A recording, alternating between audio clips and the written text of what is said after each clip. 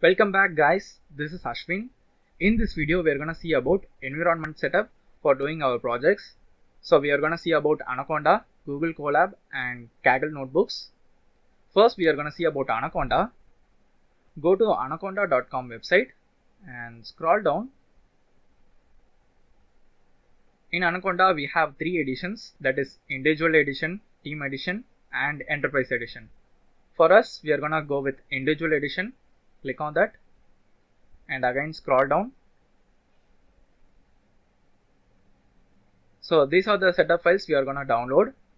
Make sure you are going to download Python 3.7 because I am going to code entirely with that version. Choose the bit version accordingly. Don't confuse with 64 and 32-bit version. Check your computer properties and download the according version. I have already downloaded and installed the software. So after installing, press the start button and type Jupyter Notebook. Now click on that. So in Jupyter Notebook we are going to code everything. It will create a new tab in our browser. Now it opened a new tab. You can find these folders in C drive, users, select the corresponding username. This is the directory we are seeing here. So this is the directory. We will create a new folder. So the new folder has been created. We can rename the folder by selecting the folder and select rename. I will change it to demo, rename. Enter the folder. Now we are going to create a notebook file. Click on new and select Python 3. So this is the Jupyter Notebook file. So this is a cell. In this cell we are going to type our code and run it. Let's print some statements. Print welcome to the tutorial. Now to run the cell, you can click the run button or press shift plus enter. So if you run the cell, the output will be displayed below the cell. If you want to create a new cell, click the B button on the keyboard. If you want to create a new cell above the current cell, press the A button. Now it creates a cell above it. You can also insert the cell using the menus. Here insert cell above, insert cell below. And you can also run all the cells and run all the cells above, run all the cells below. Like that it has various options. You can restart the entire program and run it from the start. If you want to checkpoint some output, you can click on save and checkpoint, or you can click the file button, save and checkpoint. If you want to go back to the checkpoint, you can click to revert to checkpoint and go back to the selected checkpoint. It will show you the saved output. So this is the basic operations in Notebook. If you want to install some module, you can directly install here. Use the exclamation mark and pip install numpy. So again shift plus enter. When the cell is running, it will show this asterisk mark. It means the cell is currently running. Now it says requirement already satisfies. That means it already installed. You can also install any module using this pip command. You can also run Windows commands using the exclamation mark and just directly run the cell. While installing, you will face some errors, like you need to have some administrative privileges like that. So to avoid that, you can install using Anaconda prompt. Press the start button and type Anaconda prompt. Run the prompt as administrator. Now in this prompt, you can install any module. Here also pip install pandas. Run it. Now the module is already installed, so it didn't install anything. You can also use the command conda install and the module name. Check the module name properly because it will differ between pip and conda. Check the module using Google. Using this, you can install all the necessary modules we need for the projects. Close the window. If you want to run the code in the system, you can use Anaconda and the Jupyter Notebook if your machine is powerful enough. If you don't have a powerful machine, you can use Google Colab or Kaggle.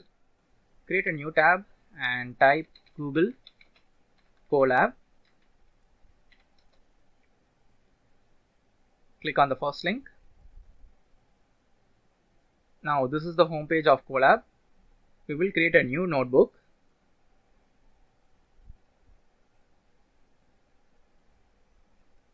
Now it's creating a new notebook for us.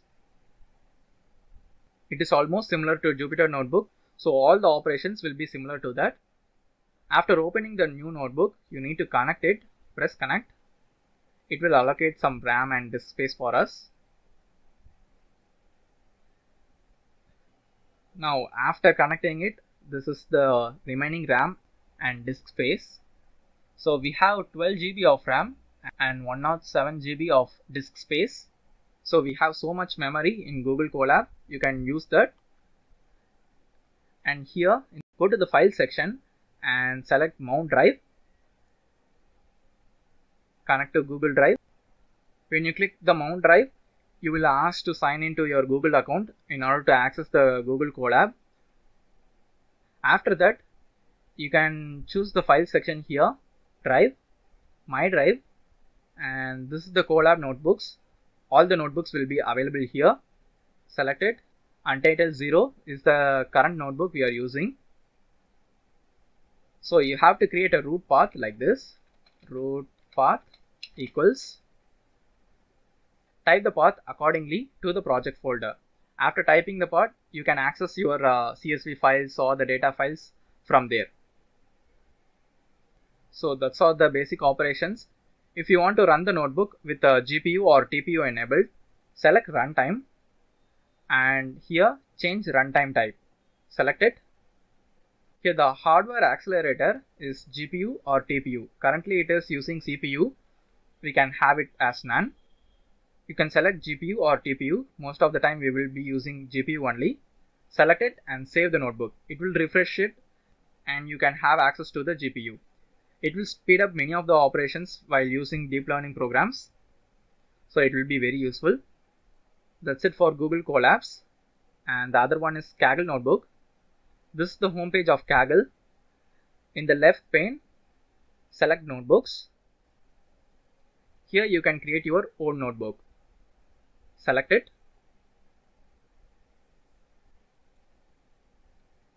Select the language. Now I'm using Python. And the notebook, I'm going to select notebook. Advanced settings. Accelerator, you can also select here GPU or TPU. You can also select that later if you want. Now I am choosing none. Click on create.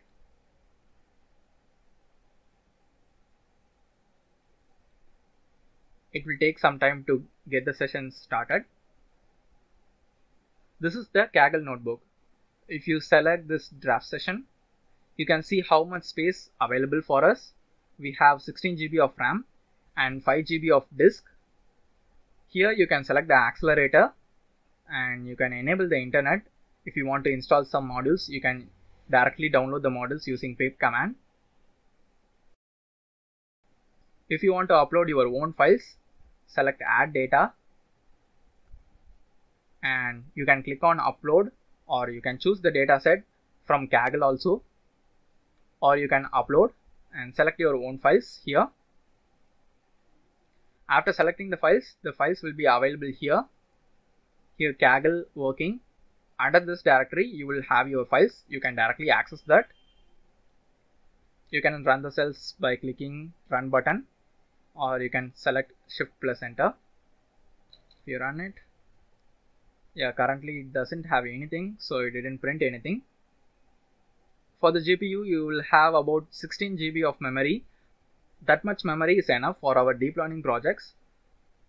If you have any doubts in the setup process, please leave a comment below and subscribe the channel for future videos. See you guys in the next video.